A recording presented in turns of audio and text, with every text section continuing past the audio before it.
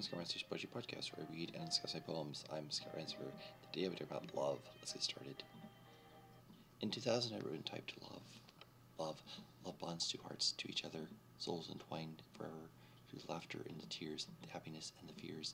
Love survives the hands of time.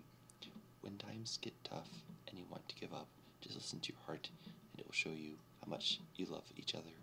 And now you can't bear to be apart when you've been through all the trials and tribulations of life, and you're still man and wife. Life proves love conquers all.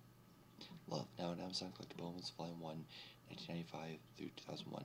Selected Poems, 1995 through 2024. Kindle, paperback, and hardcover. That brings us to the end of this episode.